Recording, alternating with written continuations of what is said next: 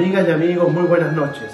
Por cuarta vez, ICARE nos invita a conversar sobre la vida, nuestro país y el futuro. En los programas anteriores hemos conversado con el ministro Jaime Mañalich, con el empresario Juan Sutil y con el académico Carlos Peña. Han sido conversaciones intensas que nos han ayudado a tener un mejor entendimiento de la profunda crisis que nos ha tocado vivir. Hemos escuchado reflexiones profundas e ideas que invitan a pensar en el mundo nuevo que pronto, esperemos, podremos empezar a construir. Un mundo mejor, sin duda, y mejor para todos, porque lo tendremos que hacer entre todos. Este domingo Cristián Warnken conversará en persona con Javiera Parada, una chilena joven, actriz, gestora cultural y dueña de un alma inquieta que no deja de pensar los espacios de acuerdo y la paz de la concordia. Qué bueno que este domingo podemos repetir este encuentro que le hace tan bien a Chile. Un abrazo y los mejores deseos para todos. Vamos con Cristián y con Javiera.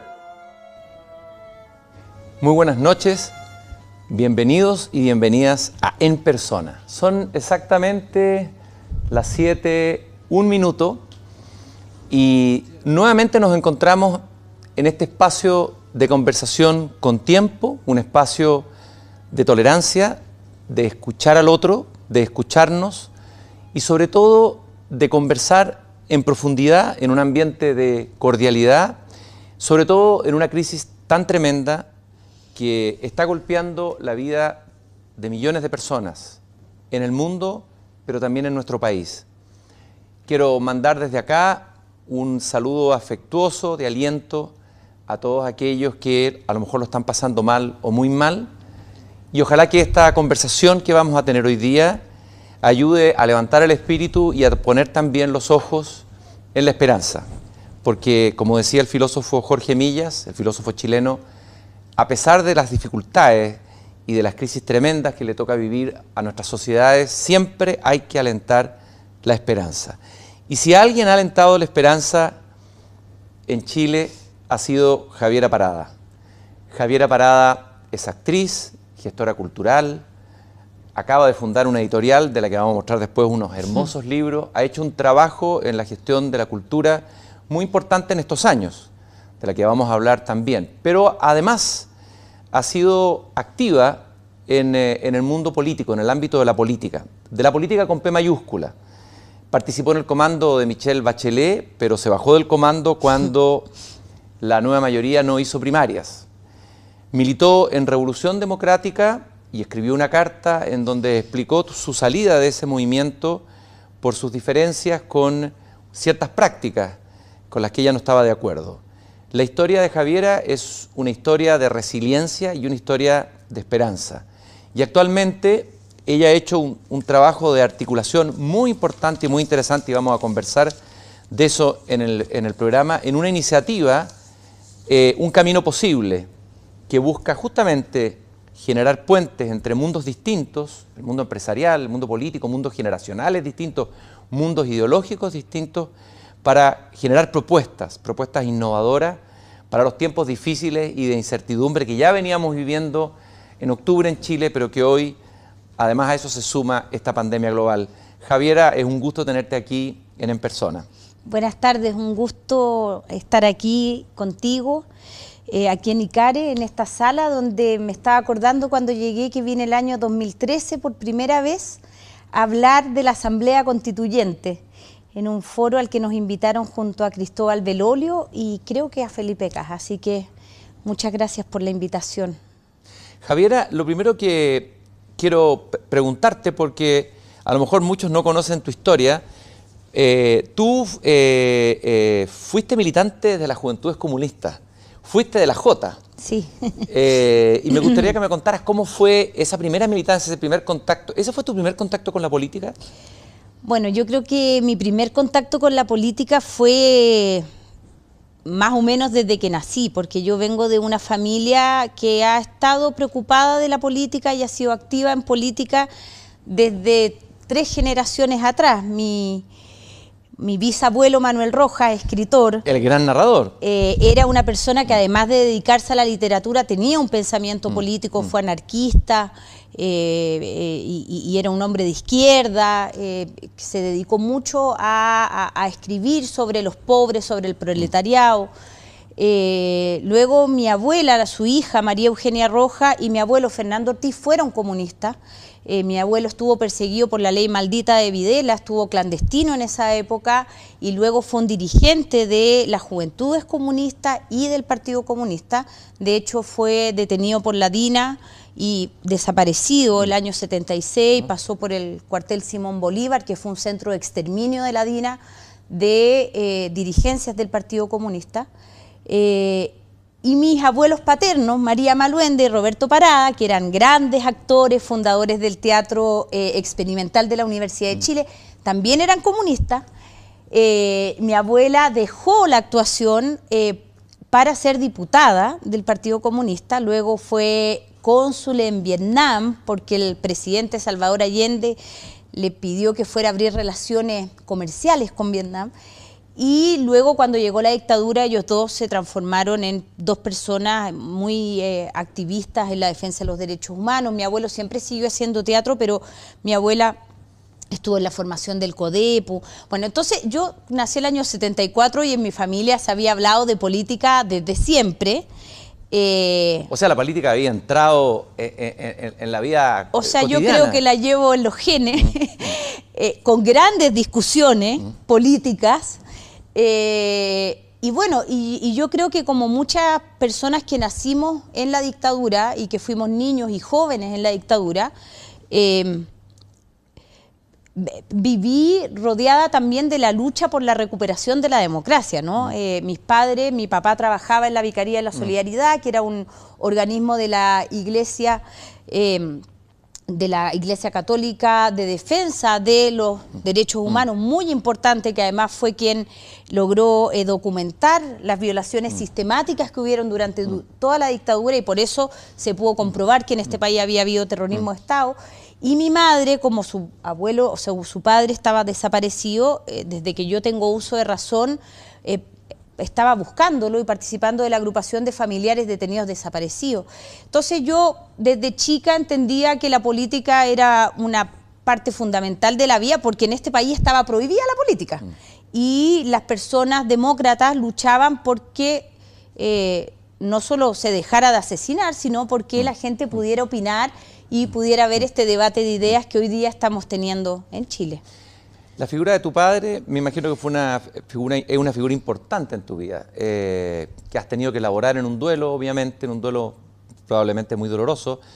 Y me gustaría que me hablara un poco de tu padre, porque tengo entendido que a él le gustaba la poesía, le gustaba la pintura, y creo que hay bellos recuerdos que vale la pena relevar y recordar. Sí, mi padre, bueno, yo la verdad es que soy una privilegiada de haber vivido con mi padre los 11 años que alcancé a vivir con él, porque hay hermanos míos que eran muy chicos cuando a mi padre lo secuestraron y lo asesinaron, pero yo alcancé a vivir con él 11 años, soy la hija mayor, la única mujer, por lo tanto tenía una relación con él, bueno, como tienen las hijas con los padres, me imagino, pero con este hombre que era un hombre que amaba la vida, muy alegre, muy creativo, escribía poemas, pintaba, escribía cuentos. Cuando llegaba en la noche de trabajar, hasta muy tarde, nosotros vivíamos en el Arrayán, y en esa época las micros llegaban hasta la Plaza San Enrique, entonces había que subir o en colectivo, caminando o a dedo, entonces llegaba tarde, pero él todas las noches subía a nuestras piezas, vivía en una casa de 2 pisos, y nos contaba cuentos, y si teníamos tareas se dedicaba a hacer las tareas con nosotros, y era un hombre muy, muy creativo, muy juguetón, y que le gustaba mucho aprender, y yo creo que todas esas cosas quedaron en mí, ¿no? Como que tuve la suerte de poder, esos 11 años que alcancé a vivir con él, nutrirme, beber de esa alegría, ese amor por la vida que tenía y ese compromiso que tenía con el resto de los seres humanos, y por eso él trabajaba en la Vicaría de la Solidaridad, y incluso cuando supo que su vida estaba en peligro decidió seguir trabajando ahí y nunca dudó, ¿no? Yo sé que a ti te gusta la poesía de Enrique Lin y cada cierto tiempo, por ahí leí, lo buscas de nuevo, lo lees. Sí. Y hay unos versos de Enrique Lin en Diario de Muerte que son muy potentes en relación a los grandes dolores en la vida. Dice, nada tiene que ver el dolor con el dolor, nada tiene que ver la desesperación con la desesperación. Las palabras que usamos están viciadas. No hay nombres en la zona muda. Primero preguntarte si te resuenan esos versos en relación al dolor, al duelo, a la pérdida. ¿Qué significa esa elaboración o en el silencio, o en las palabras, o en las emociones? A ver, lo primero, nuevamente, y suena muy raro que yo diga esto, pero de alguna manera nosotros tuvimos el privilegio de saber lo que había pasado con mi padre. En este país hay todavía mucha gente que no sabe lo que pasó con su familia. Familias que siguen buscando a sus seres queridos. Y es raro que uno se sienta privilegiada por saber qué pasó con su padre, pero la verdad es que es importante decirlo. En este país todavía hay detenidos desaparecidos y hay gente que no sabe. Y eso también a mí me hizo ser muy consciente de que yo podía elaborar mi duelo. Porque ¿qué pasa cuando tu padre o tu esposo o tu hijo, tú no sabes cuándo murió, cómo murió, no puedes elaborar ese duelo? Finalmente, cuando tú sabes que tu padre murió, es muy terrible y te provoca un dolor gigantesco, más cuando eres una niña que está enamorada de su padre. Pero puedes elaborar el duelo, o sea, puedes vivir el dolor, puedes llorar, puedes tener rabia. Yo, la verdad es que tengo borrado el primer año desde la muerte de él. No me acuerdo de ese año, lo tengo muy borrado.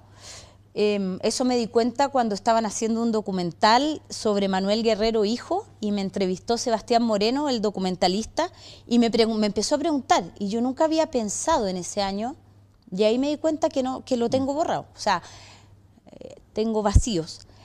Pero yo trabajé, o sea, no lo trabajé conscientemente, fuimos al psicólogo, vivimos con mis hermanos ese dolor, peleamos mucho, fuimos a terapia y yo luego me fui de Chile a los 18 años, habiendo sido bastante responsable, militado en las Juventudes Comunistas, siendo lo mejor estudiante que podía, porque sentía una responsabilidad con mi madre que se había quedado con 4 hijos, que su padre está desaparecido, habían degollado a su marido y yo me sentía muy responsable de que a ella no sufriera más y de poder ayudarla en esa vida que yo veía que se había quedado trunca de alguna manera. Y a los 18 años me fui de Chile, me fui a Barcelona, iba camino a Francia, pero llegué a Barcelona y me quedé ahí.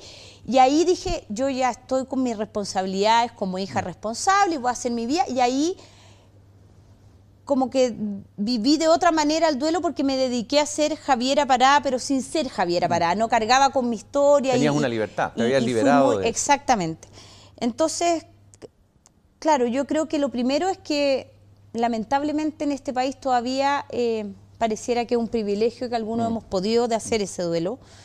Y hay que seguir peleando para que no sea un privilegio y que todas las personas que perdieron a seres queridos o amigos o quien sea durante la dictadura puedan hacer ese duelo. Y por otro, bueno, yo creo que el duelo es un proceso súper personal y que uno lo elabora toda la vida, porque yo creo que uno se va reencontrando con lo que significó la persona, el trauma de la muerte y después lo que uno ha hecho después con eso. Todo el tiempo se va resignificando. Yo, por ejemplo, en Barcelona durante muchos años no le contaba a nadie lo que me había pasado, porque no necesitaba contárselo, estaba ahí, estaba estudiando teatro, haciendo teatro, armando un centro cultural y conociendo a gente que no sabía que yo había hecho teleseries cuando era chica, que no sabía que mi abuela había sido actriz, y eso para mí era una libertad gigante, y de repente en algún momento en una conversación yo le contaba a alguien que ya era mi amigo o mi amiga, y ellos se quedaban muy impactados, pero era como parte de mi historia y no era lo que definía mi historia, que hasta que yo me fui de Chile era un poco lo que me definía, ¿no? Como Javiera Parada, la hija de José Manuel Parada, degollado, y ahí me pude liberar de eso, y bueno, y ahí uno empieza a vivir el duelo de otra manera.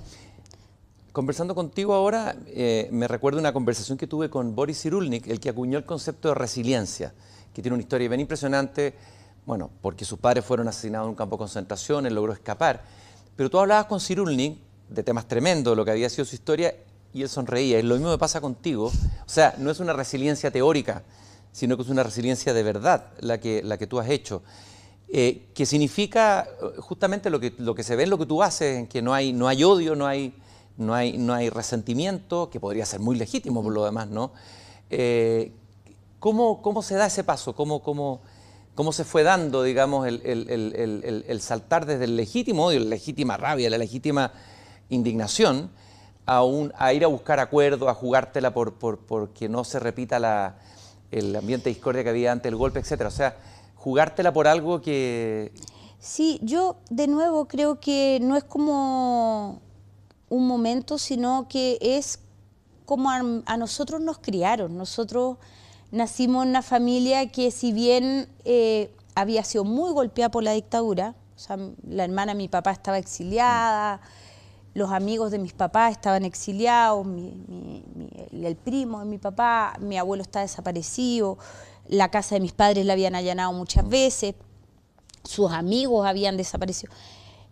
Era una familia de gente que amaba la vida y que amaban cocinar con lo que tenían, y mi tía Licha, la hermana de mamá, también es actriz y actuaban, y mis abuelas que nos tenían que cuidar, nos enseñaban poesía porque éramos chicos y no sabían qué hacer con nosotros. Entonces, entre medio de ese horror que era la dictadura, la gente con la que yo crecí, que no es solo mi familia, sino los trabajadores de la Vicaría de la Solidaridad, todos los trabajadores de los organismos de derechos humanos, la gente de las agrupaciones de familiares detenidos, desaparecidos, ejecutados, eran gente que estaban peleando en contra de la dictadura porque amaban la vida y porque amaban a los seres humanos. Entonces, cuando uno nace rodeada de eso, y que en el fondo lo que te impulsa a vivir es el respeto profundo al ser humano y la celebración de la diversidad del ser humano, bueno, tú entiendes que eso significa que hay momentos difíciles donde te tienes que acercar incluso a tus adversarios para conversar, para poder destrabar situaciones que, si no, pueden ser tan traumáticas como las que vivimos en Chile a raíz del quebramiento del diálogo político. ¿Por qué es tan castigado en sectores incluso por los que uno se siente cercano, por lo menos yo y tú también, digamos, dentro de nuestra izquierda, por decirlo así? ¿Por qué es tan castigado a veces, no digo todos, pero ha sido tú castigada en las redes sociales? Hay varias personas que han, desde la izquierda, intentado generar un lenguaje de acuerdo, y parece que eso fuera una tradición o fuera... ¿Qué hay ahí? Es como estoy tratando de hacer un psicoanálisis un poco a la izquierda, entender qué es lo que pasa. Mira, ¿te has preguntado sobre eso? Sí, yo me he preguntado harto, y cuando tú me invitaste me volví a preguntar porque, bueno, hemos estado los dos últimamente cuestionados por ciertas propuestas que hemos tenido. Y yo creo que lo primero es que hay que entender muy bien que hay razones muy válidas para que la gente tenga desconfianza del diálogo. O sea, en este país durante mucho tiempo han habido grandes sectores de la población excluidas del diálogo. Los trabajadores no han tenido la capacidad de negociar en igualdad de condiciones con los empresarios. Los estudiantes llevan manifestándose desde el año 2006 por una educación justa y todavía no tenemos una educación pública de calidad que esté a la altura del país que somos. Entonces ha habido una asimetría de poder muy grande, por un lado, y por otro lado, los poderosos de este país se han coludido, han sido corruptos. Entonces la población tiene razones para desconfiar del diálogo. Entonces yo creo que eso es fundamental entenderlo para poder responder a la interpelación que uno recibe cuando uno está promoviendo el diálogo. Segundo, que yo creo que para que exista un diálogo real es muy importante que no existan estas asimetrías de poder. O sea, no basta con que uno llame al diálogo, sino que tú tienes que estar dispuesto a sentarte a una mesa en la que vas a entregar parte de tu poder para que el otro pueda negociar contigo y dialogar en igualdad de condiciones. No nos sirve que nos sentamos a la mesa y que tú sepas que en el fondo tú vas a decidir lo que sale de resultado de esa mesa.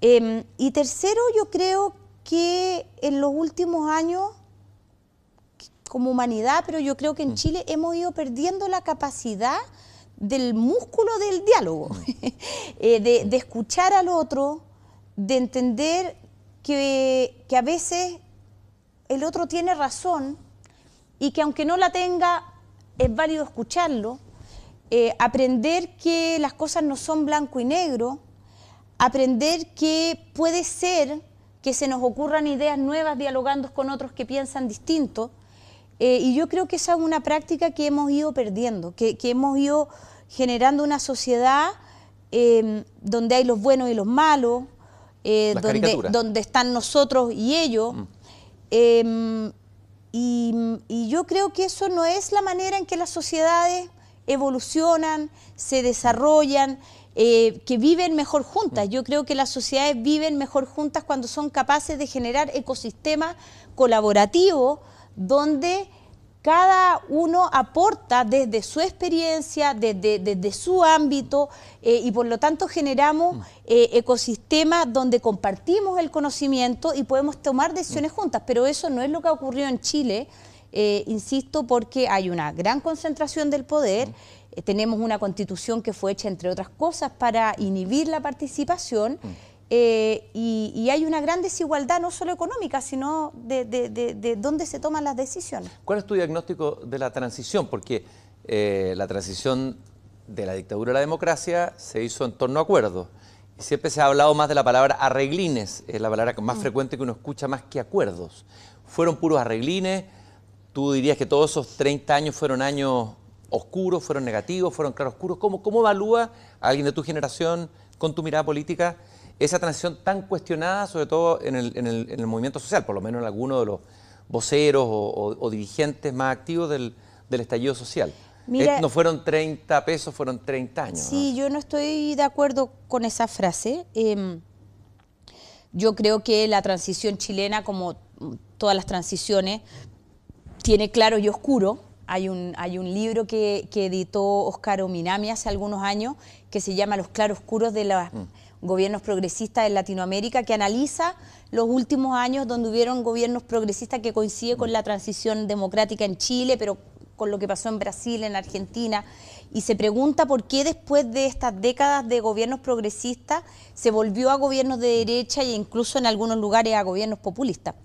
Es muy interesante, lo recomiendo. Entonces yo creo que los procesos sociales tienen claro y oscuro.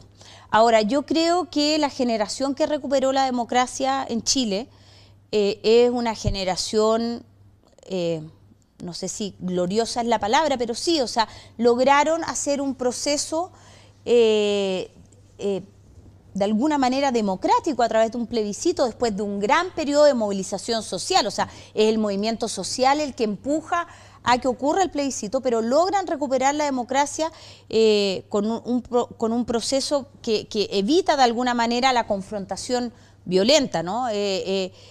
Y luego administran estos 30 años, desde el 90 hasta ahora, yo creo que con bastante éxito en varias materias. Salieron millones de personas de la pobreza, el PIB aumentó, hoy día somos un país de ingresos medios, nos desarrollamos en muchos ámbitos, y por supuesto que hubieron acuerdos para poder avanzar en cuestiones que requerían, bueno, además de tener una constitución que obligaba a tener acuerdos por los quórum supramayoritarios, pero además se necesitaban acuerdos para avanzar porque el país estaba en un estado bastante calamitoso el año 89, pero yo creo que también hubieron cosas que se podrían haber hecho y que no se hicieron. O sea, también creo que hay un momento en que esa generación que administró el poder se acomodó en algunas cosas y se adoptó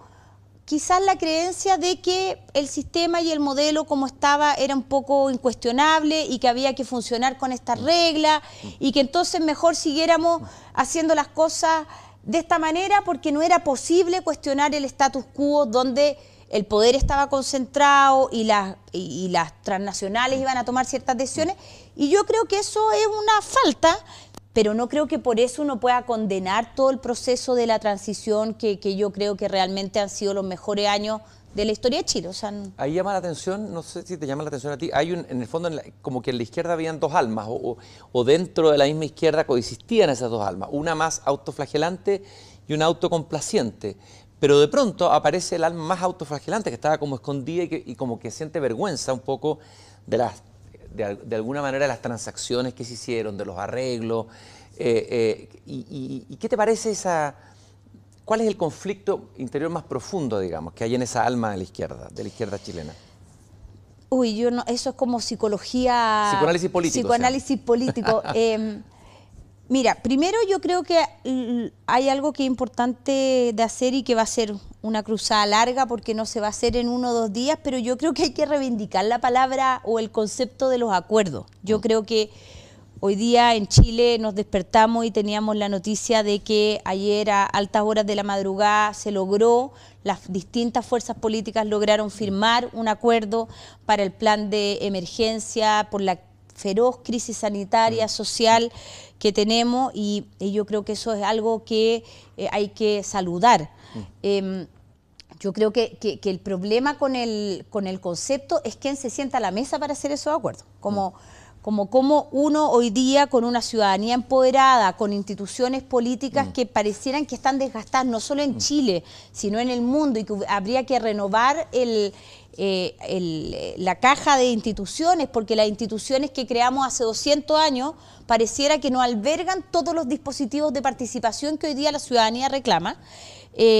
¿Cómo entonces hacemos que los acuerdos sean tomados por más personas y no simplemente por los 5 jerarcas que detestan el poder, sino por las mujeres, por las comunidades, por los pueblos indígenas? Yo hoy día, mientras estaba pensando en el programa, decía que increíble que en Chile vamos a tener, si todo va bien, si gana el apruebo en el plebiscito y la convención constitucional, vamos a tener la primera convención constitucional paritaria en la historia de la humanidad. Eso es una cuestión de un avance democrático gigantesco y eso es gracias a los movimientos feministas que han luchado durante años. Entonces, el acuerdo cobra sentido cuando ese acuerdo es un acuerdo que han tomado todas las partes interesadas, o sea, todos, no es simplemente un acuerdo de la élite. Y hay que resignificar, yo creo, esa palabra. Ahí te quería preguntar algo, Javiera, perdón. Que a propósito de lo que estás diciendo, que justamente han habido 2 momentos de acuerdo. El acuerdo constitucional, donde se sentó Gabriel Boric y otros dirigentes de Renovación Democrática, ¿no es cierto? Revolución Democrática. Renovación, le puse si yo. no, es que... Estoy mezclándolo con Renovación. Si ocurre. Me van a matar mis amigos de Revolución de los Democrática. 2 lados. Bueno, ocurre ese acuerdo y alguien comentaba, una persona, digamos, un intelectual de izquierda, decía, qué curioso, al día siguiente la izquierda debió haber salido a las calles a celebrar este triunfo político, de que se abría por primera vez la posibilidad de lo que tú dices, una nueva constitución con todo lo que ella implica. Y pareció que la izquierda, en vez de celebrar, se dedicó a autocastigarse y a encontrar todos los bemoles, y le costó ir subiéndose al carro el entusiasmo de la posibilidad, ¿no es cierto?, del triunfo del apruebo, ¿no es cierto? ¿Qué pasa ahí? ¿Por qué la izquierda no celebra en ese momentum? Que era un momento importante, digamos, de capitalización política en el buen sentido de la palabra. Sí, yo primero creo que la izquierda tiene 2 problemas históricos. Uno es su divisionismo, que es una cosa impresionante, donde hay 2 personas de izquierda, hay 3 partidos, o sea, como no es de ahora. Y otro es que tenemos una dificultad muy grande por celebrar nuestros triunfos. Cuando logramos hacer avances significativos que han requerido de años de luchas, de trabajo, de construir mayorías sociales, culturales, políticas, y logramos las cosas, no sabemos celebrarlas. Y eso, hay algo ahí que yo no sé de dónde viene, pero creo que deberíamos ser capaces de celebrar nuestros triunfos y de, como dijo Íñigo Errejón cuando lo trajimos a toda marcha, de darles triunfo a nuestro pueblo. La gente necesita saber también que después de haberse organizado, de haber luchado, de haber organizado clases para explicar de qué estaba hablando, se avanzó. Y yo creo que lo del acuerdo del 15 de noviembre, que para mí ha sido uno de los días más emocionante de lo que yo recuerdo. Yo viajé esa noche a Washington porque me había invitado un grupo de chilenos a una conversación sobre lo que estaba ocurriendo en Chile y tenía yo planificado ese viaje. Menos mal que me fui, como estaba tan alborotado Chile, fui 2 días, me fui el jueves y volví el domingo. Y me despegué a las 10 de la noche el día jueves, que estaban las negociaciones en su punto máximo, pero me fui sin que estuviera el acuerdo firmado y aterricé en Houston, que tenía que cambiar de avión, y prendí el teléfono y se había firmado el acuerdo y fue una sensación, yo me emocioné muchísimo, o sea, pensé en mi padre, pensé en mi abuelo, pensé en toda la gente que peleó en la dictadura por recuperar la democracia, pensé en todo el trabajo de tantas y tantos chilenos anónimos que han trabajado por cambiar la Constitución, pensé en toda la gente que salió a movilizarse desde el 18 de octubre en adelante y vi la perspectiva democrática de lo que se abría con ese acuerdo. Y para mí fue muy, muy, muy emocionante. Y yo, al igual que tu amigo con el que hablaste, pensé que al otro día, y ese era mi lamento viajando a dar esta conferencia, porque yo pensé que se iba a organizar un acto en las calles, como, bueno, no sé, después como el de la gente que vivió el 5 de octubre, el 6 de octubre, la Alameda estaba llena, y yo me acuerdo de eso como una fiesta, un carnaval, que además uno se movía a un lado. Yo pensé que iba a ocurrir eso. Y estaba muy afectada por no poder estar en esa celebración y estar allá lejos. Y me causó mucha extrañeza darme cuenta que había esta gran desconfianza. Y yo creo, nuevamente, como decía, respecto al tema del diálogo, que las personas que participamos de la conversación pública nos vamos a tener que hacer cargo de este problema de confianza y de legitimidad que afecta a todas las instituciones. Y vamos a tener que aprender a vivir y a trabajar con eso para revertirlo, porque eso está ahí. Y eso fue lo que pasó, ¿no?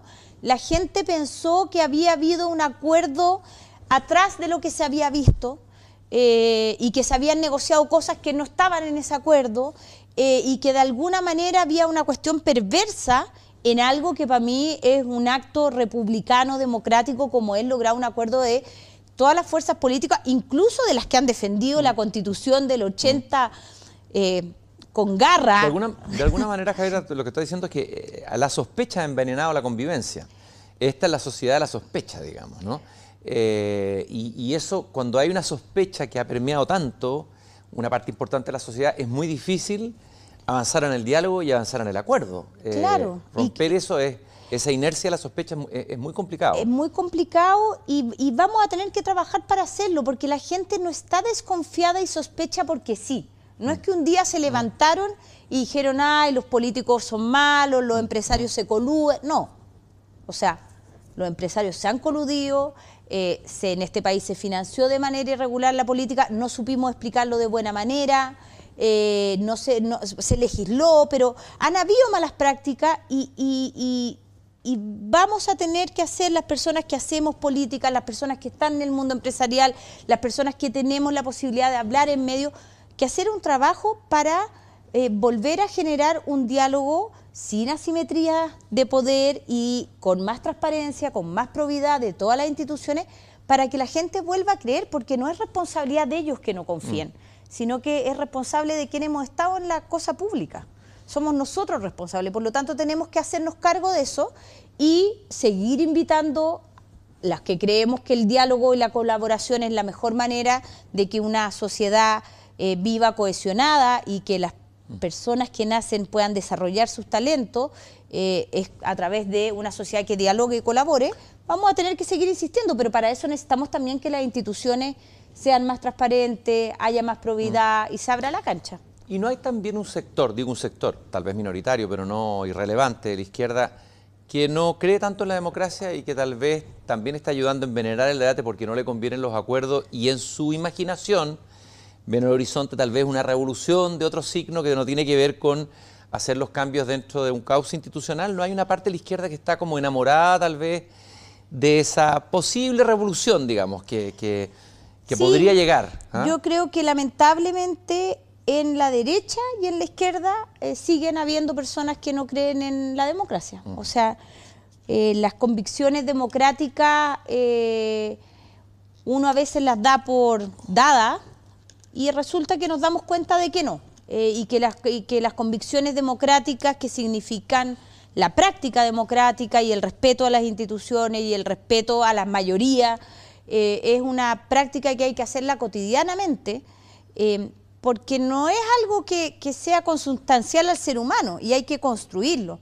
Entonces, sí, igual que yo creo que hay gente que no quiere cambiar la Constitución de parte de la derecha porque no creen en las mayorías y no creen en las democracias y no creen que la gente viva donde viva, gane la plata que gane, tiene la misma, el mismo derecho a opinar que alguien que estudió en un colegio privado y que gana mucha plata, porque se supone que hay gente más inteligente. Bueno, igual yo creo que en la izquierda hay gente que cree que un Estado insurreccional sería bueno para avanzar a una sociedad más justa y más feliz. Yo veo muchas dificultades que sea un Estado insurreccional donde nos saltemos las instituciones que tanto nos ha costado recuperar en Chile, que nos pudiera llevar a una vida más justa y donde los débiles tengan más posibilidad de participar. Yo creo que cuando tú violas la democracia y las instituciones, finalmente quienes quedan en una situación más desprotegida y pueden participar menos son precisamente los más débiles, no son los más fuertes. Y por lo tanto creo que toda la institucionalidad democrática que hemos creado los seres humanos es precisamente para proteger a los más débiles del poder y del abuso de los más poderosos.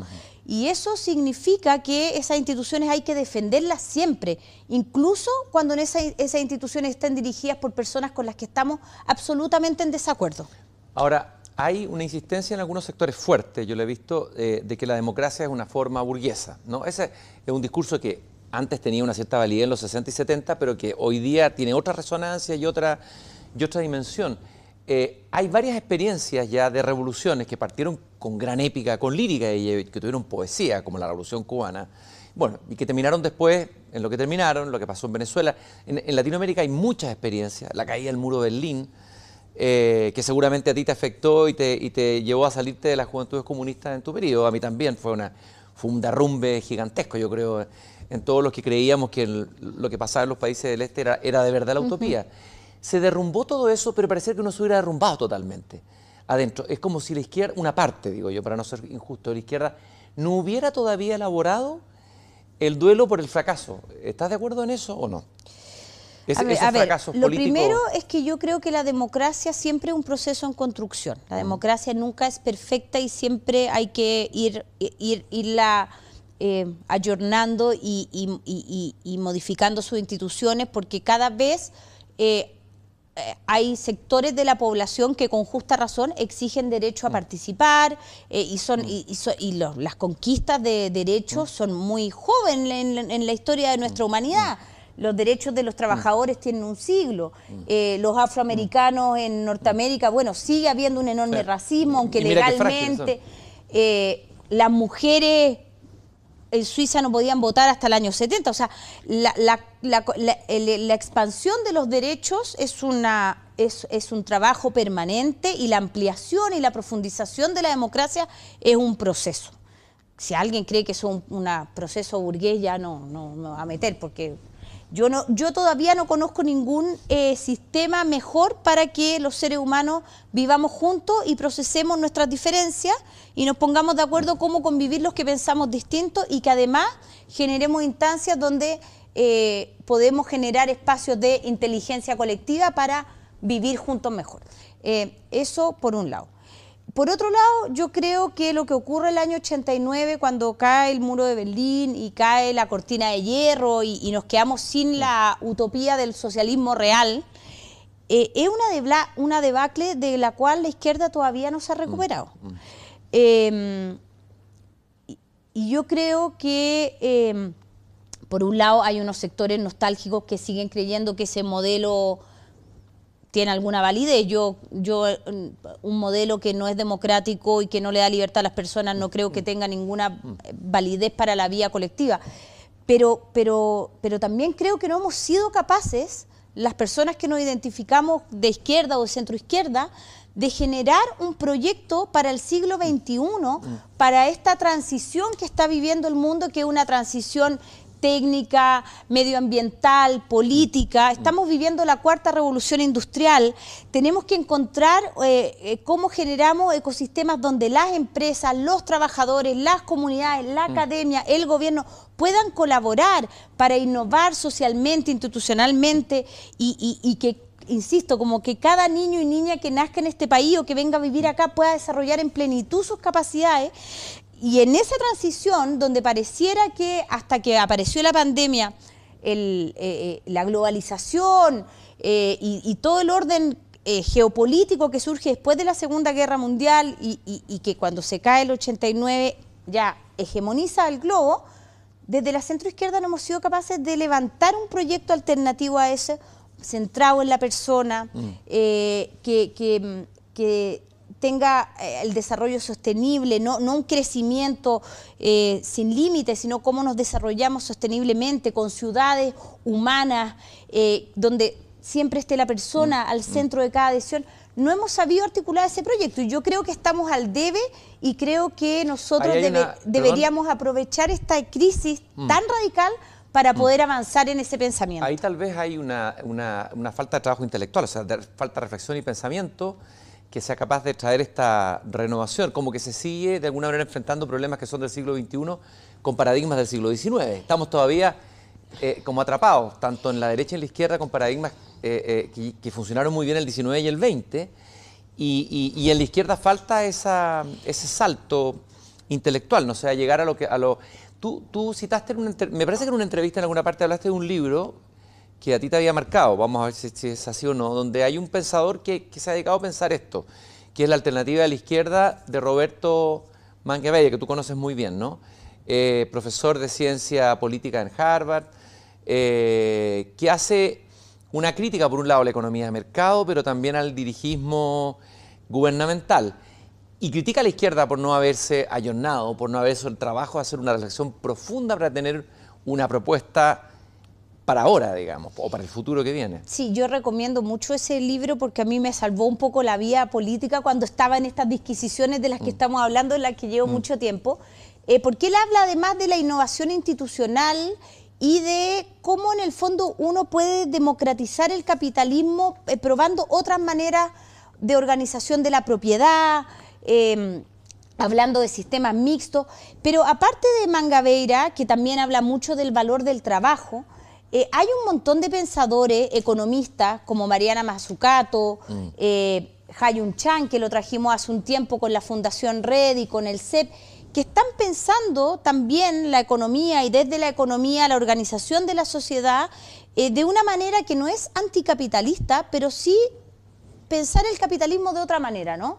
Cómo generar valor, cómo las empresas en conjunto con el Estado pueden generar valor para la comunidad, en conjunto con la sociedad civil, cómo la innovación puede ser un agente de cambio y de desarrollo, eso impulsado por políticas industriales, por el apoyo de la academia, por el soporte y el fomento de las pequeñas empresas y de los emprendedores. Entonces yo creo que hay una serie de pensadores académicos que están pensando esto, pero creo que efectivamente nos ha faltado a los que estamos en la cosa más política partidista. Yo ahora soy independiente, pero igual converso con gente que está en partido, poder generar una propuesta que no sea desde la academia, sino desde la política para eso, ¿no? ¿Te hace resonancia esta afirmación de Carlos Ruiz, a quien yo considero uno de los intelectuales respetables de la izquierda,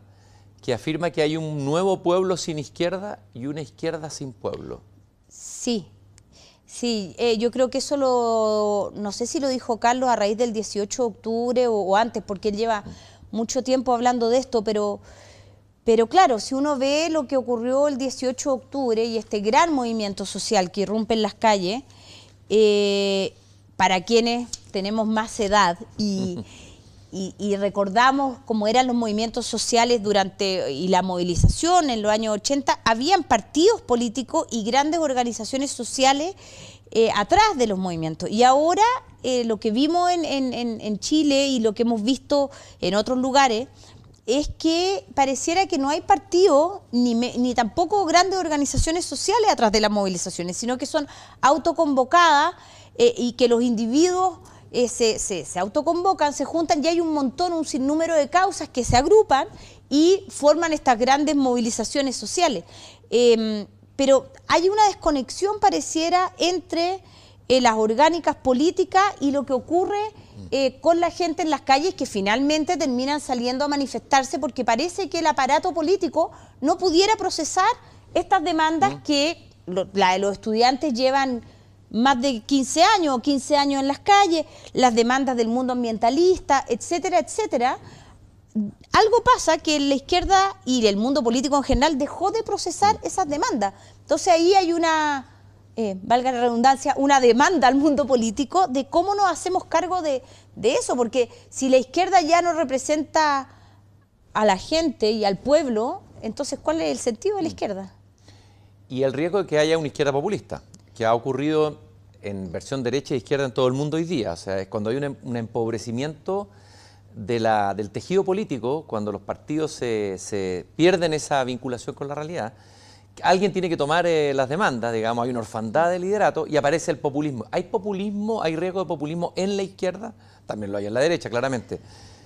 Sí, bueno, aquí hay que distinguir populismo porque, claro, nosotros en Chile cuando hablamos de populismo hablamos como de demagogia y lo entendemos de esa manera. También hay otro populismo de izquierda muy orgulloso de llamarse a sí mismo populismo, que son los seguidores de alguna manera de Chantal Mouffe y Podemos y todo ese mundo. Pero yo entiendo que cuando tú me preguntas de populismo me estás hablando de las promesas que uno hace simplemente por hacerlas sin saber cómo va a sustentar esa promesa que está haciendo. Yo creo que sí, populismo hay en todos lados y que lamentablemente cuando el tejido social y el tejido político se debilita, es mucho más probable que aparezcan propuestas populistas. Yo todavía no entiendo cómo apareció en la encuesta en medio del estallido Parisi. Es una cuestión que yo no sé de dónde viene.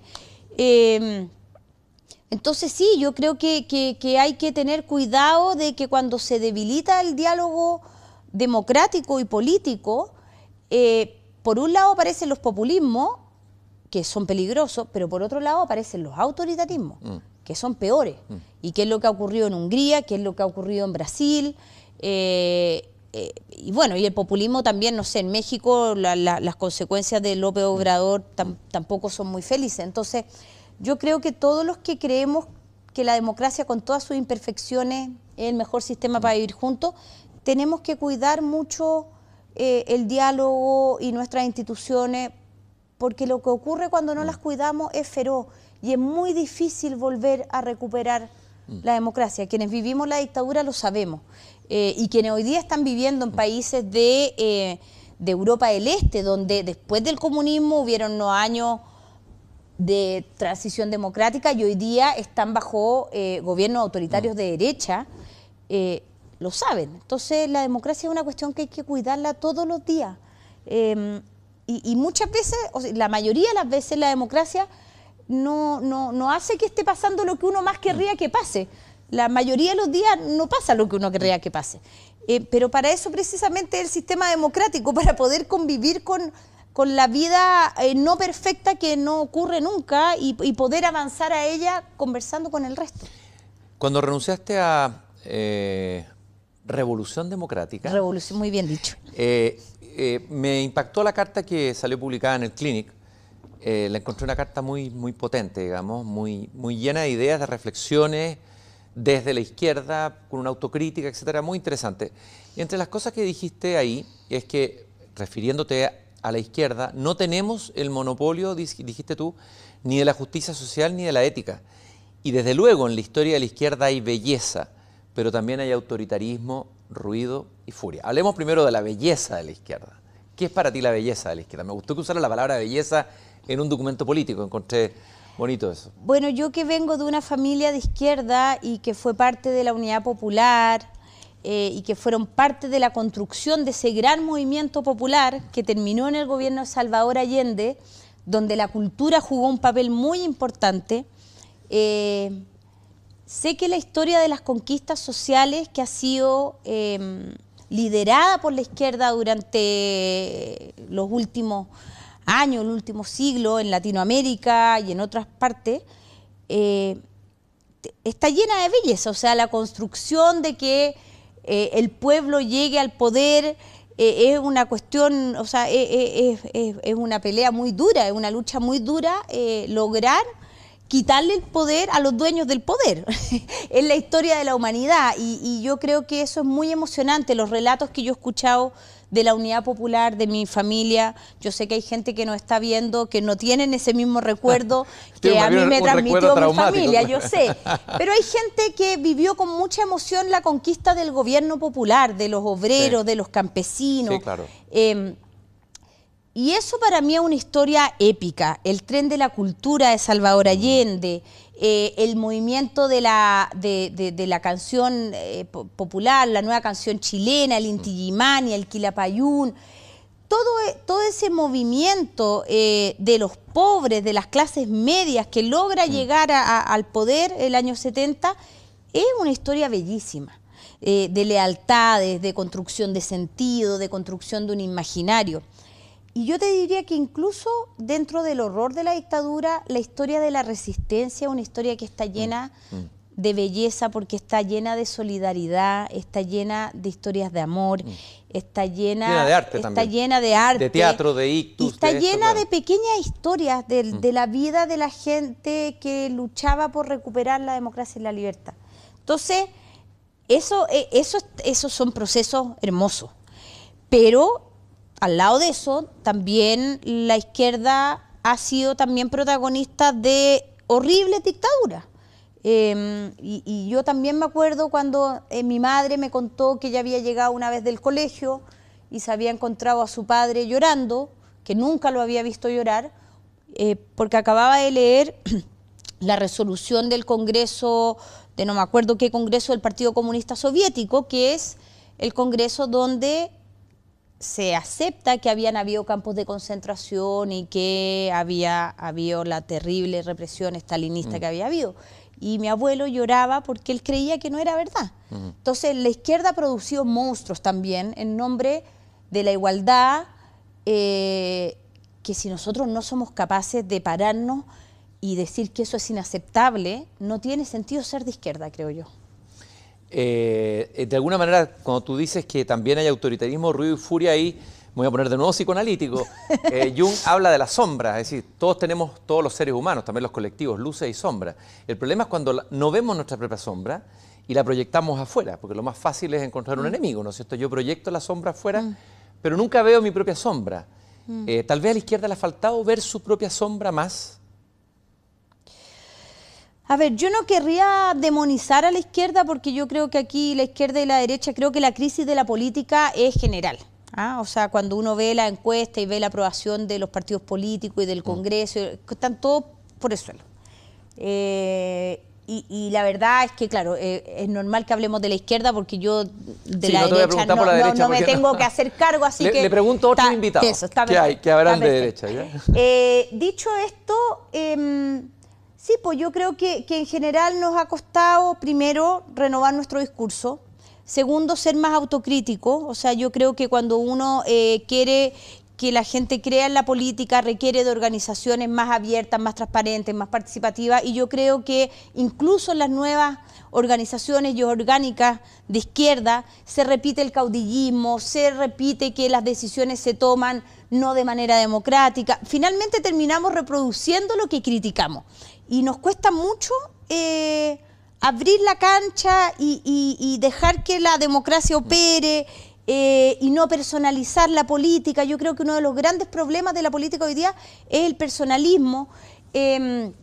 Entonces, creo que, claro, en eso la izquierda debería estar muy atenta siempre, porque la izquierda se supone que a lo que apela es a la igualdad de oportunidades, a más democracia, y eso insisto, es una práctica cotidiana que uno tiene que estar muy alerta de cuando no está cumpliendo con esos estándares que uno le está exigiendo al resto de las instituciones del país y al resto de las organizaciones políticas.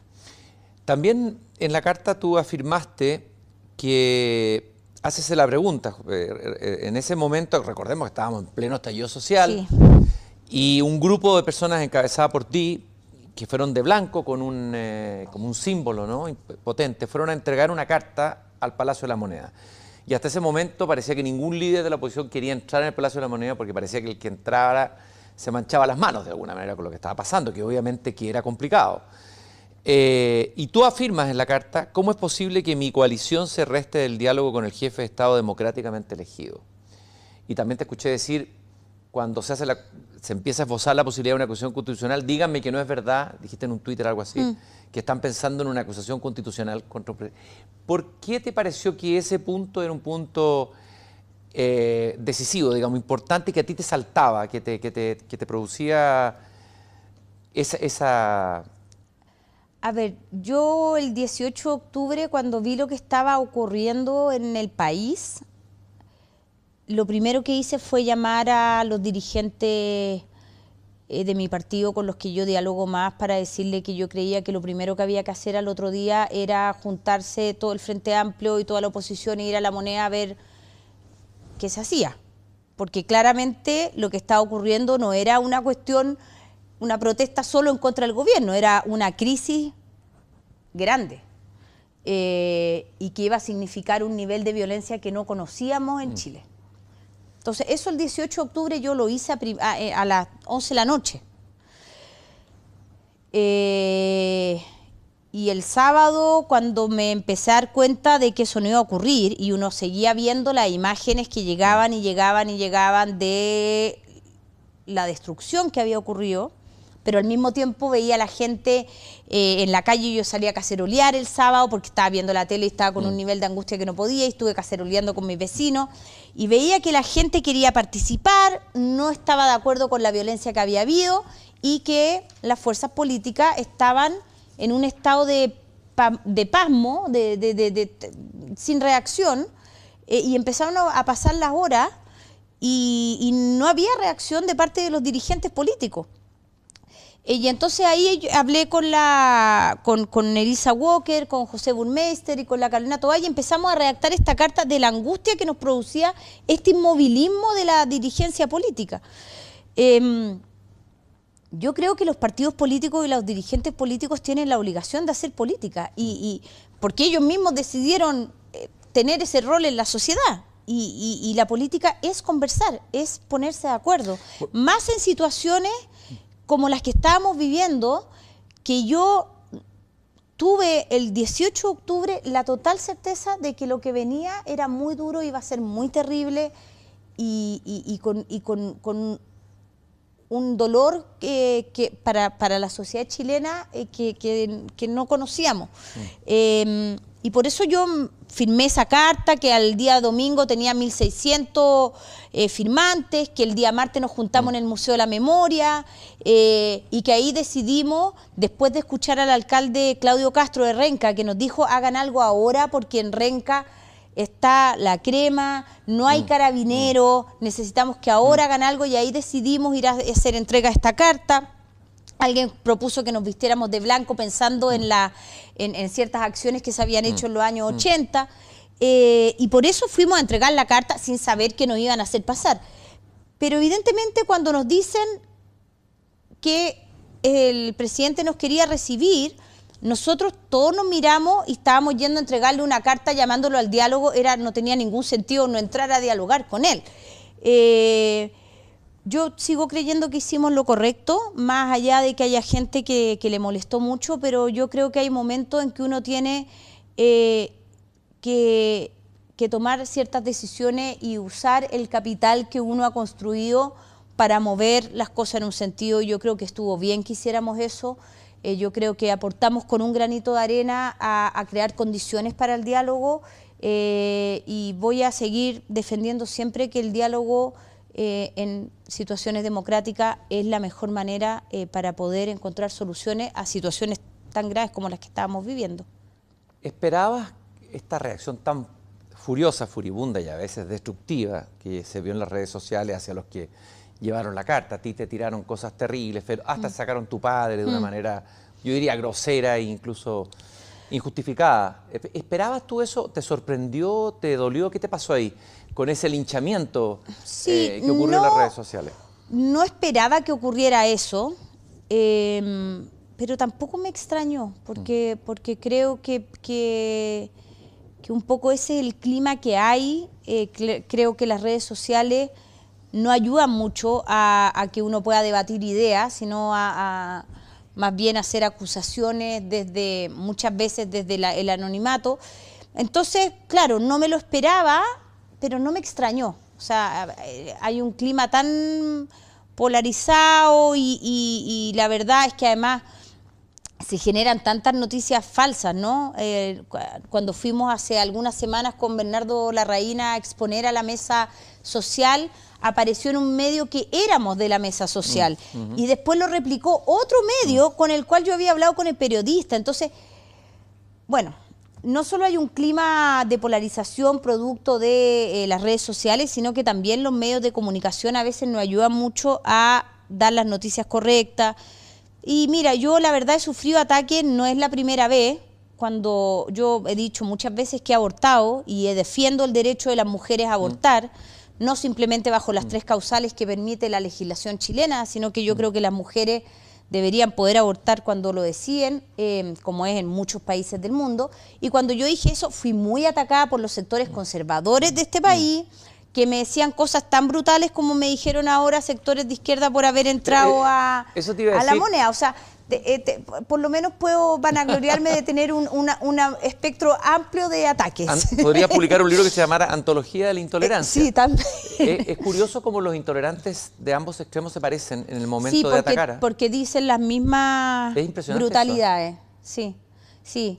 Y a mí lo que me impacta mucho es, como tú decías, no sé, esta cosa, hay unos insultos que tienen que ver con mi padre, que yo, la verdad es que no sé qué pasa por la cabeza de la gente que escribe eso, gente que no me conoce, que no conoce mi historia, que no sabe todo lo que yo he hecho en mi vida y que se permitan tan ligeramente atacarte de esa manera y ocupar el asesinato de mi padre que ocurrió cuando yo tenía 11 años. Lamentablemente he sufrido de ese tipo de ataques, como digo, de gente de ultraderecha conservadora y lamentablemente de gente de izquierda, pero le informo, si alguno de ellos no está viendo, que no voy a dejar de hacer lo que hago porque me ataquen por Twitter. No lo dejé de hacer en dictadura y no lo voy a dejar de hacer ahora. Te felicito por ese coraje, que sé que no es fácil, Javiera, pero el fuego amigo duele más que el fuego del sector al que no perteneces. Creo que el fuego amigo te puede herir más, te golpea más fuerte. Sí, pero es que no es tan fuego amigo, porque yo la gente que respeto, que es gente cercana ideológicamente a mí, que hay algunas que han tenido diferencias de opinión con las cosas que ha hecho, son capaces de llamarme y decírmelo en la cara y podemos conversar y discutirlo.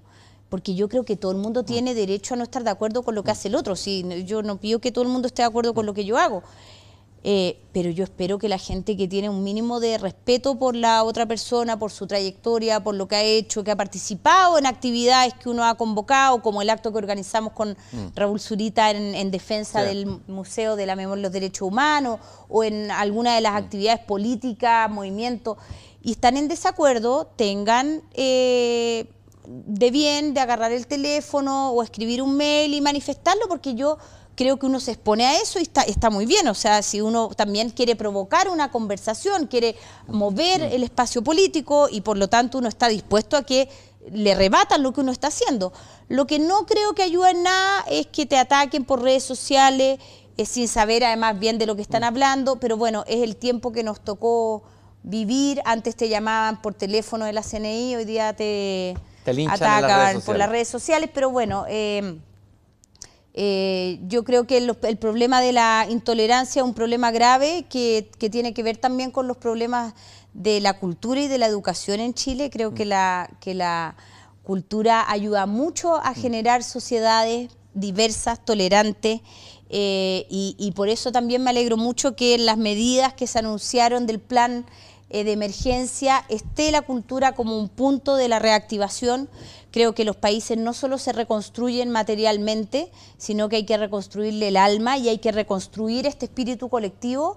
Y me alegro que una comisión de Hacienda, siguiendo consejos de un grupo de economistas, con el Ministerio de Hacienda por fin haya entendido que la cultura es básica para la convivencia de una sociedad y para reconstruir esta épica como país y como colectivo que necesitamos para salir de esta crisis tan grande en la que estamos. Bueno, Javiera Mistral iba más lejos todavía, decía, la cultura es el alma del pueblo. Así es. Así es, y yo creo que parte de la intolerancia que vivimos es que en este país falta poner la cultura al centro del desarrollo del país. La cultura, el arte permite desarrollar individuos, ciudadanos que pueden pensar problemas más complejos, pueden mirar las cosas de distintos lugares, te permiten ponerte en el lugar del otro, te permiten emocionarte al lado de alguien con quien piensas totalmente distinto, pero te emocionas por un mismo cuadro o un mismo concierto y te das cuenta que compartes un sentimiento humano y eso te hace aproximarte a esa persona con la que piensas muy distinto de otra manera. Entonces yo creo que es un gran paso que la cultura esté en estos documentos. Miro para acá porque lo tengo ahí impreso. Y ojalá que no se vaya de la conversación pública, porque nos ha costado mucho a los trabajadores del sector cultural poner a la cultura en el lugar que se merece en las discusiones y conversaciones de políticas públicas. Cuando hay campañas políticas, todo el mundo llama a todos los artistas. Pero es como adorno, es la cultura, y es el los adorno, llaman y que animen el acto y que hagan videos.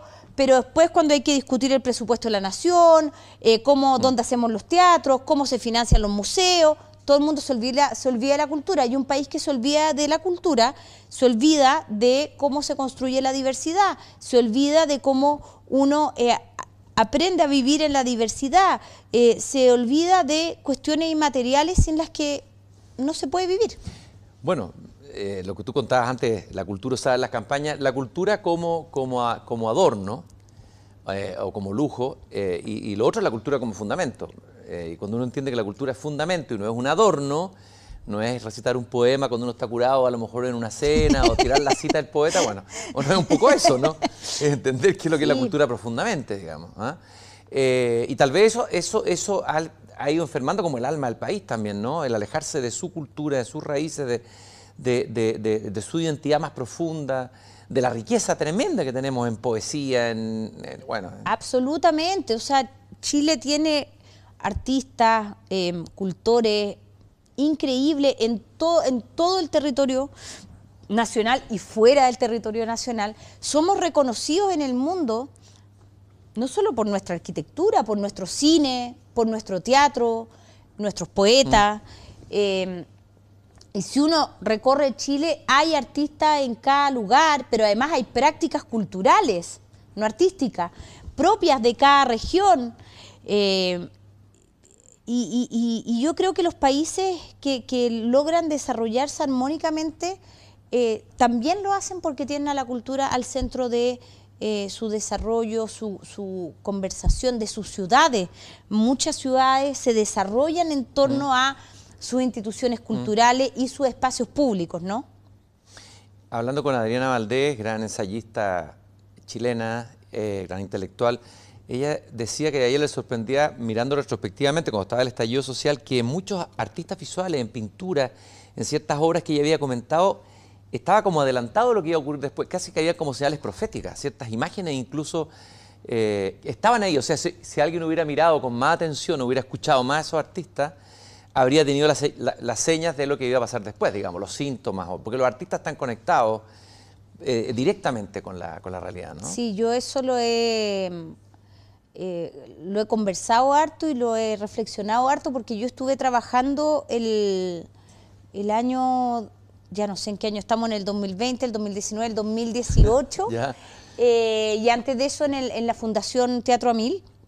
Y el último tiempo estuve a cargo de la circulación de las obras de teatro que produce la Fundación con un montón de compañías, y por lo tanto me tocó viajar harto con varias de las maravillosas compañías de teatro que hay en Chile, y en general todas o casi todas las compañías de teatro y todos los espectáculos de los últimos años hablaban de la crisis social, política, cultural en la que estaba Chile. O sea, los artistas sí eran capaces de percibir algo que la política no estaba procesando.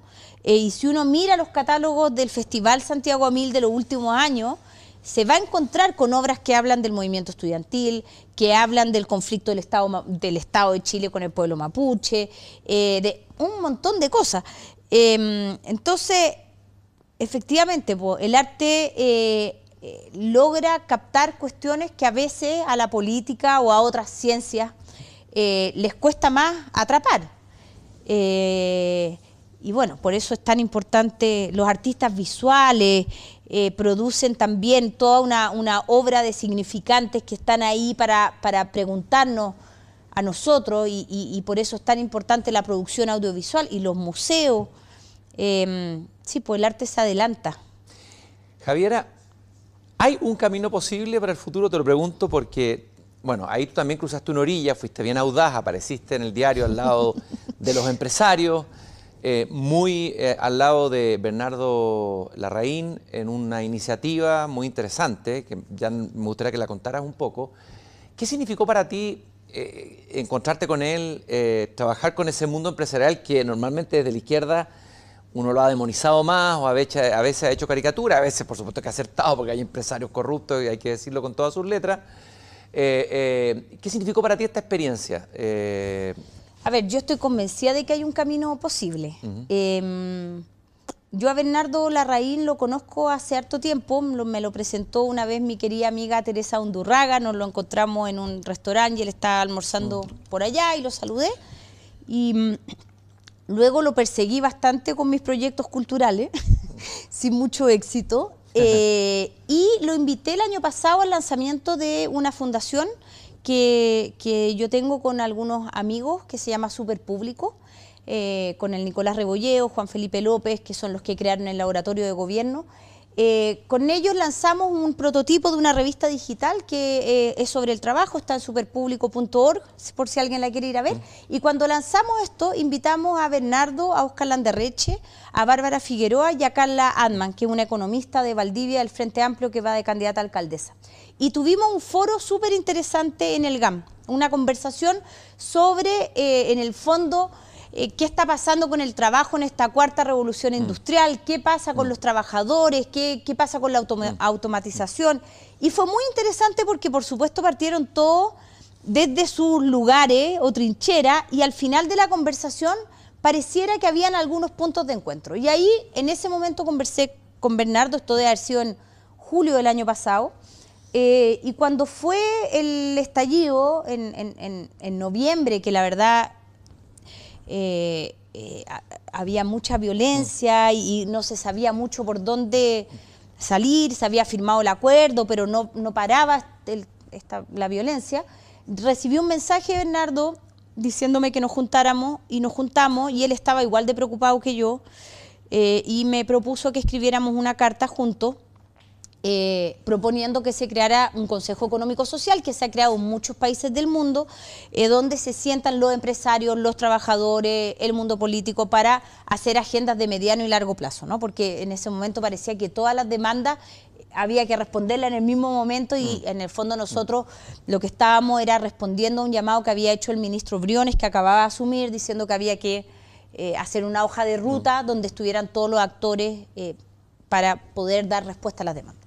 Y escribimos la carta, y en 24 horas teníamos 35 firmas, la escribimos contigo también, tú aportaste algunas partes, y luego cuando le fuimos a entregar la propuesta al ministro Briones, el ministro nos dijo que le parecía muy buena idea, pero que la verdad él estaba en esos momentos tramitando un montón de cosas y que no tenía cómo procesar esta propuesta del Consejo Económico Social, y que por qué no trabajábamos y le llevábamos una propuesta. Y ahí estuvimos durante algunas semanas trabajando en una propuesta del Consejo, cómo tenía que ser, qué lo debían integrar. Estudiamos todos los consejos del mundo, Pero entre medio que hacíamos eso, también empezamos a discutir sobre cuestiones más sustantivas. ¿Qué pasaba con las pensiones? ¿Qué pasaba con la reforma tributaria? ¿Qué pasaba con los temas de productividad? ¿Qué pasaba con la modernización del Estado? Y nos dimos cuenta que en ese grupo tan diverso, donde está Alejandro Aravena, estás tú, está Guillermo Larraín, la Irene Bujatum, galerista, Sandra Radic, psicóloga, bueno, toda esta gente, había no solo diversidad de puntos de vista políticos, profesionales, biográficos, sino que además había cierta flexibilidad que nos permitía destrabar discusiones que habían estado trabadas o que se nos trababan y que encontrábamos otro camino, un camino posible para llegar a nuevas propuestas. Entonces fuimos, como nos había pedido el ministro, le entregamos su propuesta del Consejo Económico Social, pero nosotros al mismo tiempo decidimos autoorganizarnos y generar un centro de prueba de políticas públicas.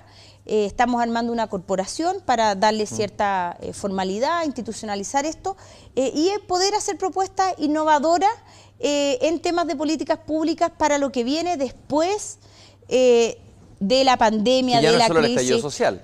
Eso te iba a preguntar. Lo armamos a raíz del estallido social, pero entre medio llegó la pandemia.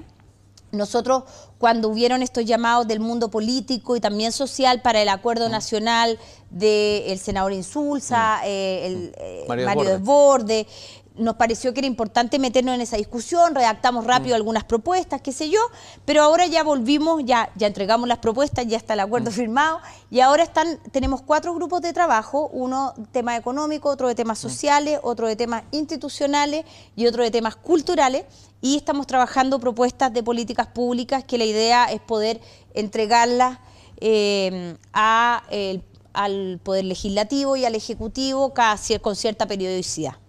¿Cómo te imaginas tú que el país va a poder salir adelante de esta doble crisis, de este combo, por decirlo así, una crisis social potente, una pandemia que está golpeando muy, muy fuerte y que va a tener además un efecto en la economía, en el mundo social, en el mundo del trabajo, en la vida de las personas, que está golpeando hoy día, en este momento que estamos hablando? Sabemos que hay un drama de gente que está quedando cesante, de pymes que están quebrando, de gente que ha cruzado la línea de la pobreza de nuevo. Son desafíos gigantescos. ¿Cómo ves tú una salida? ¿Eres optimista, eres pesimista? ¿Crees que vamos a tener de nuevo un estallido social 2, pero aumentado? A ver, ¿hacia dónde ves tú la salida del túnel oscuro? Sí, primero yo creo que la señal que ha dado el mundo político hoy día con la firma del acuerdo es una señal que nos da una luz de esperanza, de que es posible ponernos de acuerdo cuando el país lo requiere. Segundo, yo creo que esta crisis, que es muy terrible, muy profunda, hay gente, más de miles de fallecidos, personas que han perdido a sus seres queridos, la crisis social y económica que viene es muy grande, también es una oportunidad. Yo creo que el mundo y Chile está en un momento de transición. Tenemos que avanzar hacia la carbono neutralidad, hacia un desarrollo sostenible que converse con el medio ambiente. Estamos en medio de la cuarta revolución industrial. Hoy día la cuestión digital está por todos lados. Estamos viviendo todos estos procesos de automatización. Tenemos que generar ciudades de otra manera, porque las ciudades que construimos no nos sirven para convivir. La empresa tiene que buscar su rol en la sociedad, que no puede ser simplemente generar ganancias para los dueños, sino cómo ellos crean valor en la sociedad. Tenemos que buscar nuevas asimetrías en el poder. O sea, en este país realmente tenemos que involucrar a los trabajadores en la toma de decisiones, y por eso también me alegro que estén nombrados una mesa tripartita en el acuerdo. Entonces yo creo que si nosotros somos lo suficientemente sensibles e inteligentes y con la capacidad de colaborar para, entendiendo la magnitud de esta crisis, poder enfocar las soluciones que vayamos encontrando a esa transición que requiere nuevas instituciones democráticas o instituciones más democráticas, Por eso creo que el proceso constituyente es básico para este proceso en el cual estamos viviendo, que no simplemente nos va a permitir solucionar problemas y heridas del pasado, sino que nos va a permitir prepararnos para cómo queremos vivir este futuro, este siglo XXI juntos, cómo nos vamos a distribuir el poder, cómo vamos a organizar el Estado. Entonces creo que si hacemos y enfrentamos bien estos desafíos que nos pone esta crisis mundial, sí podemos transitar a un país donde podamos sacar lo mejor de cada una de las personas que viven aquí, nacen aquí, y donde no dependa de dónde naciste ni en qué familia naciste, si vas a poder desarrollar tus talentos y tu creatividad, y vamos a tener un país que le ofrezca buena educación a todos los que nacen o viven aquí, un buen sistema de salud, un país solidario donde la innovación, la creatividad sean impulsados desde la empresa, desde el Estado, desde la academia. Yo creo que tenemos una gran oportunidad. Has estado en contacto con empresarios, entre ellos Bernardo Larraín, que dirige la SOFOFA, una entidad importante gremial de empresarios. ¿Cuál es tu idea o imagen de los empresarios antes de tener estos diálogos? Porque has tenido que trabajar en comisiones, has estado codo a codo. ¿Crees que los empresarios han acusado el golpe? ¿Están más sensibles? ¿Realmente están más abiertos, más flexibles a hacer los cambios necesarios, las reformas potentes que hay que hacer? ¿Cómo evalúas tú? ¿Cómo lo ves? ¿Cómo los ves a ellos? Mira, yo me empecé a relacionar con el mundo empresarial a través de la cultura. Trabajando en Teatro Mil y en la Feria de Arte Chaco, fui invitada primero aquí, en esta misma sala, a hablar de la Asamblea Constituyente, y luego fui invitada varias veces a ENADE a hablar de la Asamblea Constituyente también, cuando era una idea loca.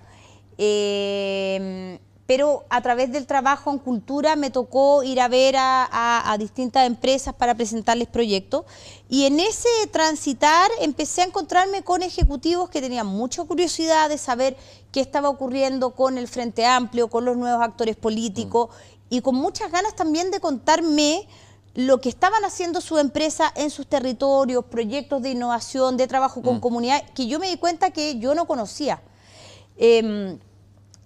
Y yo creo que el estallido fue una señal, una obligación para todos de abrir los ojos, pero yo creo que sobre todo para el mundo empresarial, que durante muchos años también defendió el statu quo y no se preocupó de hacer más que generar ganancias para los dueños de la empresa, y las cuestiones que hacían de responsabilidad social la hacían un poco por obligación, pero no entendiendo su rol en la sociedad. Y yo creo que el 18 de octubre es un remesón muy fuerte, que mi percepción es que hizo que muchos abrieran los ojos y que estén muy disponibles a colaborar, a colaborar en el sentido de generar una conversación, insisto, más igualitaria, de cómo generamos una estrategia de desarrollo más acorde y compartida por todos los actores de la sociedad.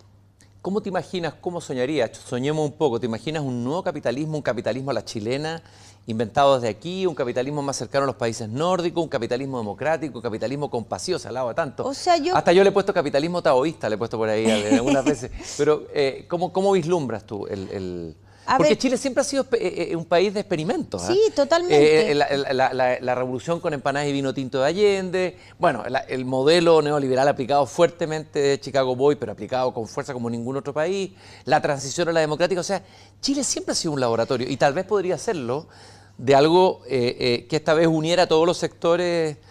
Sí, yo esto lo he hablado harto con harta gente. Yo creo que hay que hacer, que hay que dirigir los esfuerzos a cómo democratizar el capitalismo en Chile, por lo menos, ¿no? Y eso significa, por un lado, desconcentrar el poder, por otro lado, generar políticas de innovación desde el Estado que puedan fomentar la innovación y a los emprendedores. Agregar valor, claro. y apoyar más a los emprendedores. En este país es difícil ser una pyme o una mini pyme, entonces ¿cómo desde el Estado generamos políticas para fomentar eso? Se necesitan más programas de investigación. ¿Cómo, insisto, generamos ecosistemas donde podamos aprovechar las capacidades de la academia, de las comunidades. Las comunidades saben mucho más de su territorio que cualquier técnico. Conocen los ciclos de la naturaleza, saben cómo se comportan. Entonces hay que escuchar a las comunidades, no al final cuando ya hiciste la mina y hay que repartir las utilidades, sino antes de hacerla hay que sentarse con ellos al diseño. Entonces, ¿cómo generamos ecosistemas de innovación donde la empresa agregue valor a la comunidad y a la sociedad y donde sea una parte más del desarrollo de la sociedad? Y para eso sí, yo creo que la desconcentración del poder es muy importante, la descentralización también, pero también poner mucho fomento en la innovación y en cómo un Estado emprendedor puede ayudar al desarrollo de nuevas tecnologías en conjunto con el sector privado. Tú hablaste ahí de los territorios. Uno tal vez podría pensar que muchas veces la política se hace desde abstracciones, a veces la decisión económica se hace desde abstracciones. Y de alguna manera falta encarnar territorialmente las cosas, que la política encarne territorialmente, que el pensamiento económico encarne y no quede atrapado en la abstracción, digamos, en la especulación. La pérdida del territorio creo que tal vez hace un drama fuerte en Chile, ¿no? Sí, y yo creo que este país, cuando, entre otras cosas, se descentralice, va a ganar mucho en todo sentido, porque las regiones que tenemos en Chile además son muy distintas y hay distintas posibilidades en cada una de las regiones. Por ejemplo, en el norte de Chile tenemos casi el 70% de la capacidad astronómica del mundo. Los distintos países del mundo han venido a poner sus enormes observatorios en el desierto de Chile por la ubicación que tiene el desierto, por la sequedad del aire, por donde está ubicado en el globo, etcétera. Bueno, esos observatorios están generando una cantidad de datos que están siendo almacenados aquí en Chile. Hay una institución que se creó bajo la Corfo con Eduardo Vitrán, que hoy día depende del Ministerio de Ciencia, que se llama el Data Observatory, pero todavía esos datos no están siendo procesados porque la cantidad de datos que estamos recibiendo no hay tecnología que pueda procesarlos. Bueno, vamos entonces a generar científicos, técnicos que puedan trabajar esos datos y que esa tecnología que salga de ahí, Chile la pueda desde aquí ofrecer al resto del mundo. Estaba pensando en lo que decía, la investigación que están haciendo los científicos de la Universidad Austral en este momento, que podría terminar en un remedio contra el coronavirus, pero sin los recursos necesarios, heroicamente ahí haciendo esa tarea. Ahí tenemos un ejemplo. Entonces ahí hay algo que debería hacer el gobierno regional de las regiones donde están los observatorios, con las universidades, con las comunidades que llevan siglos observando el universo y por algo están ahí también los observatorios. Bueno, ese trabajo que uno lo ha visto en otros países, donde no está todo centralizado, sino que hay distintos nodos de desarrollo, cada uno con su característica,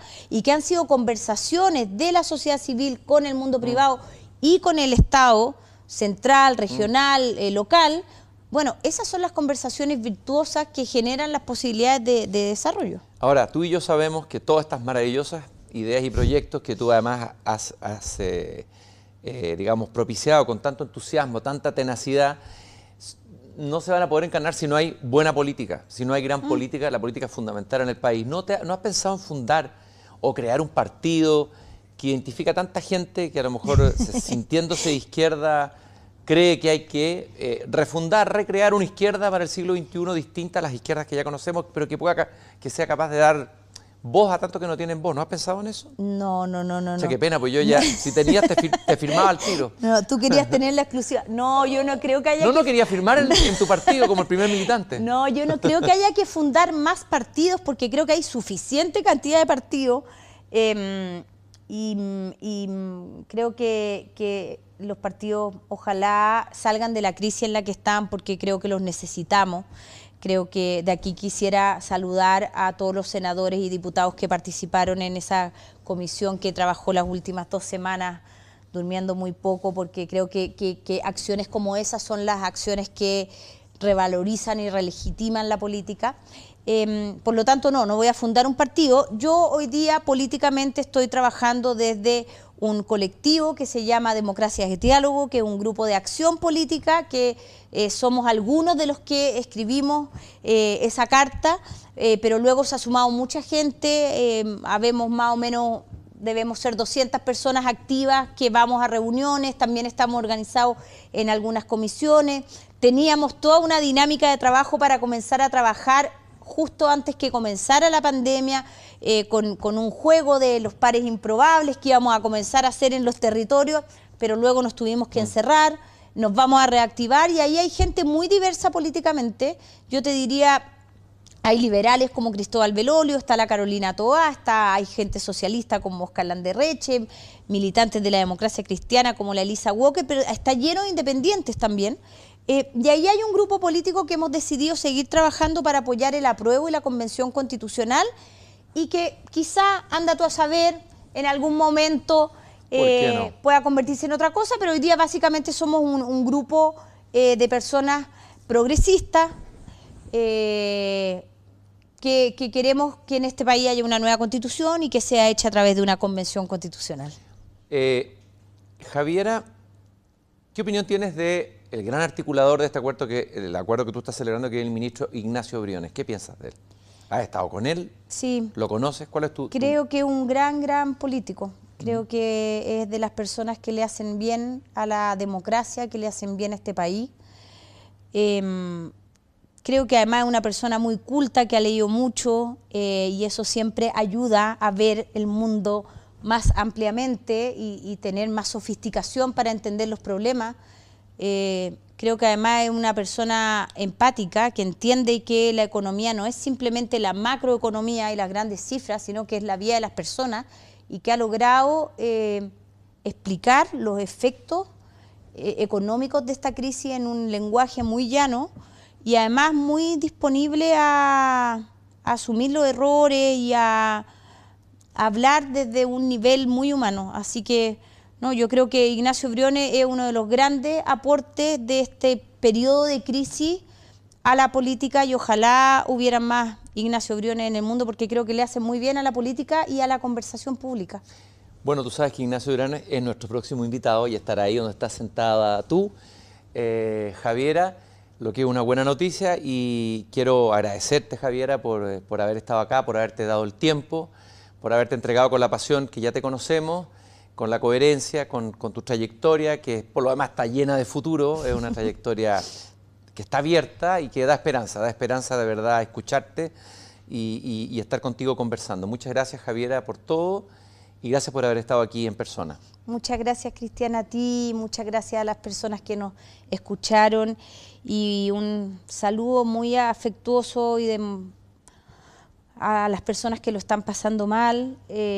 Ojalá que nos cuidemos todos, ojalá que el gobierno rectifique el rumbo de sanitario porque necesitamos bajar esa curva que sigue subiendo y ojalá que podamos como país juntos salir de esto. Muchas gracias, Javiera. Nos encontramos entonces el próximo domingo, aquí mismo, a las 7 de la tarde, en EmolTV y las otras plataformas digitales que nos acompañan, en persona con el ministro de Hacienda, Ignacio Briones. Muchas gracias, muy buenas noches.